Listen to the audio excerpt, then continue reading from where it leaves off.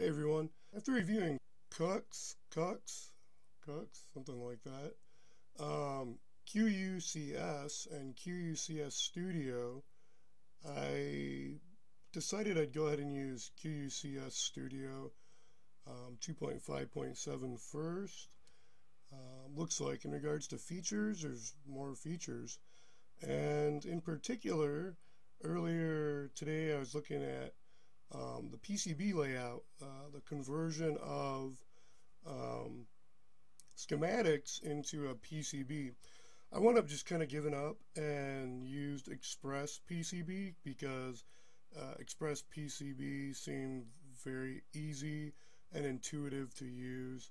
There really wasn't much for the help or tutorial file, so it was a very easy, very quick read to comprehend what I needed to do to get what I wanted done and not waste the whole day, a few hours even, learning something I'm not good at use. Reading really simply and quick through QucsStudio, found the download page, it's pretty much right there, and downloaded this zip file. Basically all I did was unzip the file, copy and paste it into my location I wanted, and then clicked on the QucsStudio folder, the bin folder, and then the cucs.exe file, and basically I had this appear. Technically I made a little shortcut on the desktop, so a little easier access for future use. So I opened it up and, I probably could have read the help or read into a little more. I did my quick file edit, positioning, insert, projects, tools, simulation, and that was about it. And said, oh, hey, what is this? Filter synthesis. And literally that quick. And said, LC ladder, I'm thinking. Chebyshev, filter class low pass, order.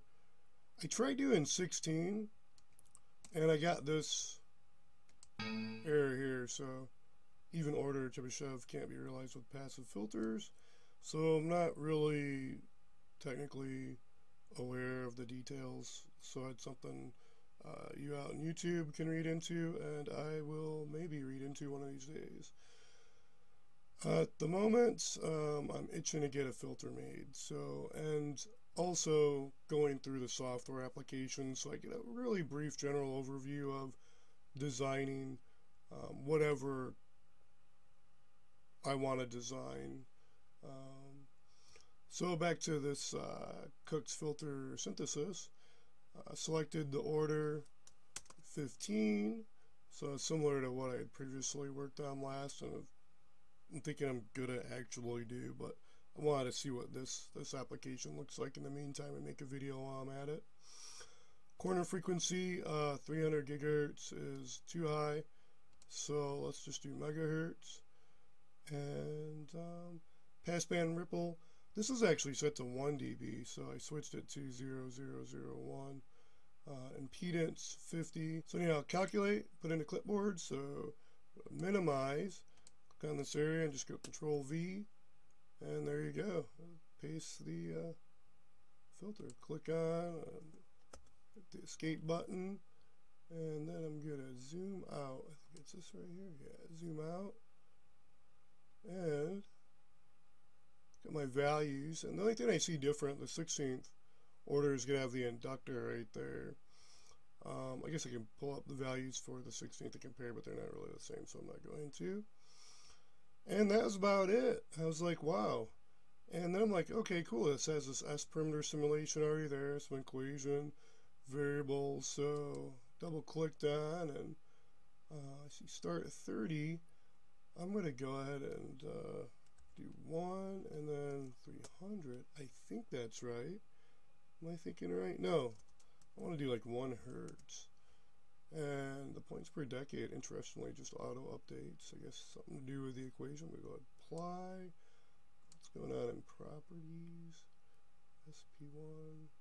I don't know. I'm just going to go ahead and click OK. And either simulate, press F2 key, or click on the little simulate gear And save this.